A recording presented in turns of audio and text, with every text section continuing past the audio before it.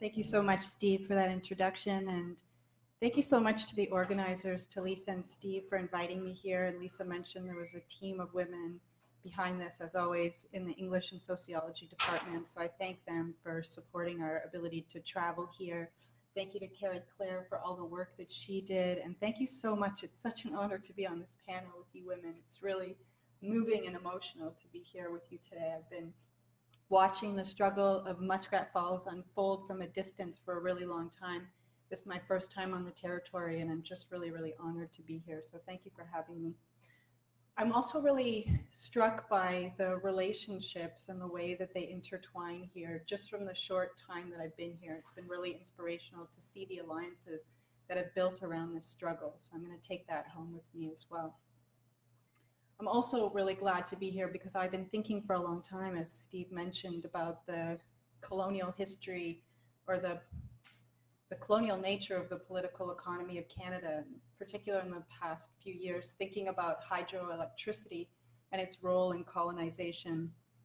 And only in the past few months, though, have I really started to look more closely at the damage that's been done, but also the incredible forms of Indigenous resistance that have mitigated against these disasters. And, you know, as a side note, the way that I've been thinking about Muskrat Dam as well as in my analysis of Justin Trudeau's rights and recognition framework. So I think as a very broad context, the moment of so-called reconciliation that we're in at the moment really needs to be examined in light of projects like Muskrat Dam. So for example, the new legislation that's coming out, Bill C-69, the proposed legislation on the Environmental Assessment Act, now called the Impact Assessment Act, if you look at what the government is proposing, there isn't a single mention of the United Nations Declaration on the Rights of Indigenous People or the clause of free, prior, and informed consent in that. And I think that signals strongly when you drill into the details of what Trudeau means when he talks about reconciliation, which is basically a cultural gesture of public crying and asking for forgiveness from Indigenous people while continuing to exacerbate the harms and the violence of colonization. So I just want to mention that today. So my work is really broadly about the political economy of colonization and the way that the state seeks to secure its hold on infrastructure and on the circulation of capital. And I was thinking about this just the other day in relation to this idea of stolen land. I was teaching about John A. MacDonald and showing screenshots of how his statue has been vandalized across the country, and one of the spray painted graffiti slogans said, you know, murderer, colonizer, stolen land. And I was thinking, you know, the difference between Canada being stolen land and other kinds of stolen objects like bicycles or paintings that can be found in a basement is that land here is hidden in plain sight. And so the way that land is dispossessed here is through rendering land inaccessible in a variety of ways to Indigenous people. And one of those ways is through the physical construction of infrastructure, like the history of railroads and pipelines and hydroelectricity and cities and towns. But there are also invisible ways that land becomes inaccessible to Indigenous people, like a kind of dense overlay of institutional authorities creating these impossible barriers for Indigenous people, such as provincial regulatory regimes, federal policies like the land claims policy, permits and licenses granted to resource companies, international trade laws that protect capital. And all of these sort of what invisible to the public eye, all of these invisible forms of barriers become incredibly clear the moment that people trespass against these lines. And that's where you see incarceration, arrest, intimidation, and pacification of resistors, including and first and foremost and historically Indigenous peoples. And most of the time, these visible and invisible forms of theft are happening simultaneously and interdependently. So this story of infrastructure like railroads and dams intersects with colonial policies of subjugation, like residential schools or reserve containment, which is very much the story of Canada. because the amount of space between oceans in this country that colonial officials sought to settle to build a viable economy has required enormous circuits of reliable trade routes and communication, as Harold Innis so long ago taught us. And that has required both the physical violence, but also policies of subjugation and pacification and incarceration. This resource-based economy, though, is not a thing of the past. Canada is still very much a land-based economy. As Howlett, Ramesh, and Pearl write, much of Canada's manufacturing base consists of processing resource-based commodities such as lumber, pulp and paper, and various mineral and oil-based products, and I would add hydroelectricity. In all, resource and resource-based activities generate as much as 50 cents out of every dollar produced in this country. And I would add that I'm doing just some early research with my colleague, Dr. Troy Cochrane, where we're also looking at how the so-called Big Five, the major banks in Canada, are heavily exposed to natural resources that ties in financial institutions with governments in terms of facilitating this focus on the resource economy. Canada's problem, though, as has been mentioned, is that it continues to sell lands that it does not own, and to claim this authority based on not really legality, but on principles of naked exploitation and greed, almost like malware in a computer that eats away at our society. And I want to add here too that a lot of focus on capitalist development really focuses on the protagonists of class war. But capitalist development in Canada, I think we really need to look at the way that Indigenous people and the way that resistance has been mounted, not through a class war, but through strong responsibility and commitment to Indigenous laws and political orders that are what create the barriers to that kind of naked exploitation. It's not just a class war. Class development is shaped by the forces of kinship networks and alliances and solidarities and forms of life that very much counter the kind of resource extraction regimes that provinces promote. So today, I'm interested in talking a bit about the colonial nature of energy production in Canada, which I think so far has only been really told in pieces or sector by sector. In terms of hydroelectricity, about a quarter of the energy generated in Canada comes from hydroelectric power. In some provinces and territories, that figure is as high as 90%, such as in Ontario, Newfoundland and Labrador, Quebec, Yukon, and British Columbia.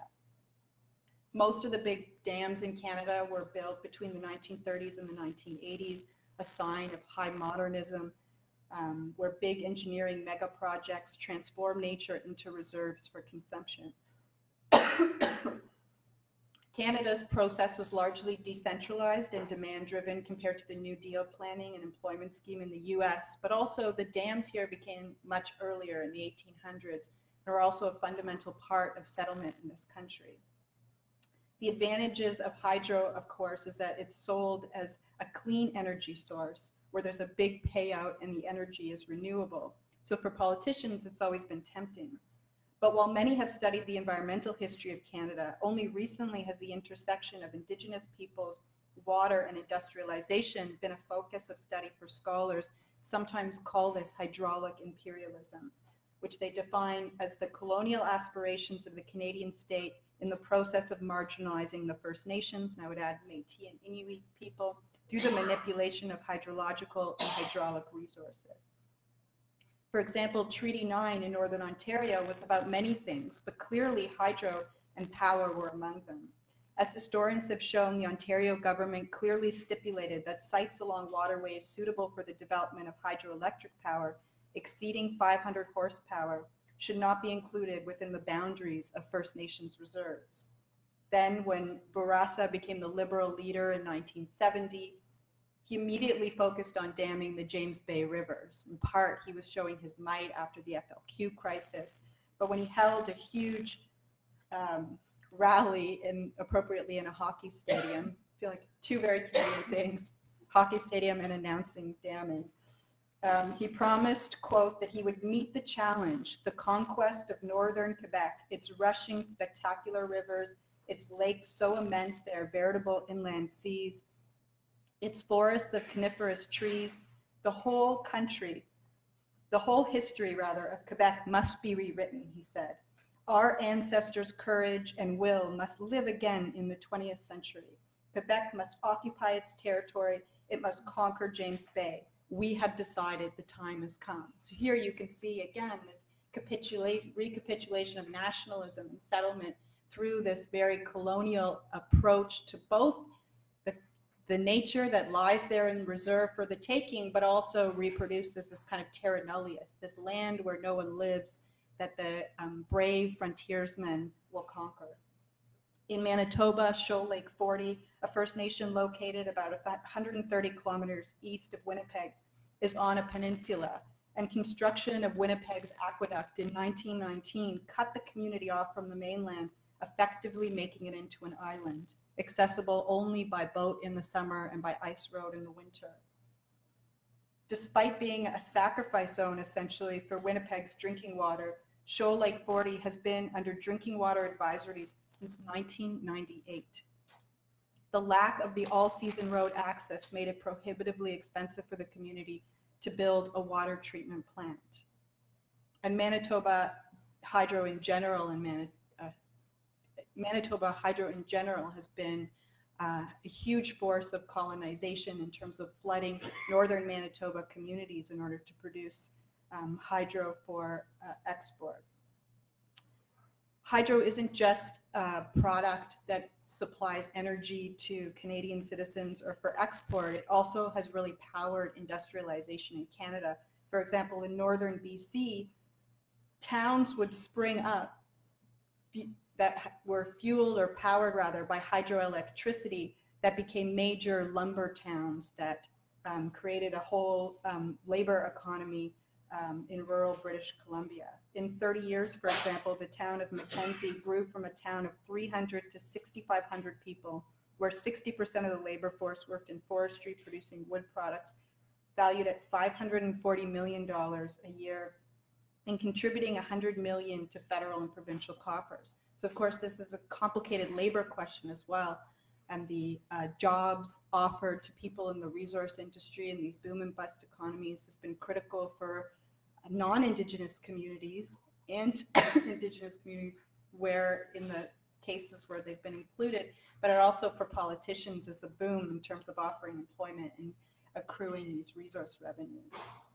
But also, though, it's important to note that we also have the most amazing consultation process in Canadian history undertaken regarding energy infrastructure and Indigenous people, which was the Mackenzie Valley Pipeline Inquiry led by John Berger in the mid-1970s. And Berger really did things differently. He took an entire year to fundraise enough money to undertake a proper consultation with Indigenous people. He offered to meet with anyone for as long as they wanted and to listen to them, talk about their concerns. Excuse me. He would go to ceremonies, he would go to elders' homes and sit with them. And he also consulted in southern cities, raising awareness about the issue and getting the country invested in this question. And in fact, when the first volume of the Berger Inquiry came out, it was a national bestseller. The failures to do these kinds of consultations also has abundant results in terms of financial and investment risks that governments incur. And we have two new precedents that really show this to be true. And one is the recent precedent set by the Yamatoon First Nation in Northern Ontario. And the second, of course, is the Trans Mountain decision that found that inadequate consultation with Indigenous peoples led to the court to decide to quash the approval for the Trans Mountain project, which is also one of these huge mega projects that cost into the billions of dollars.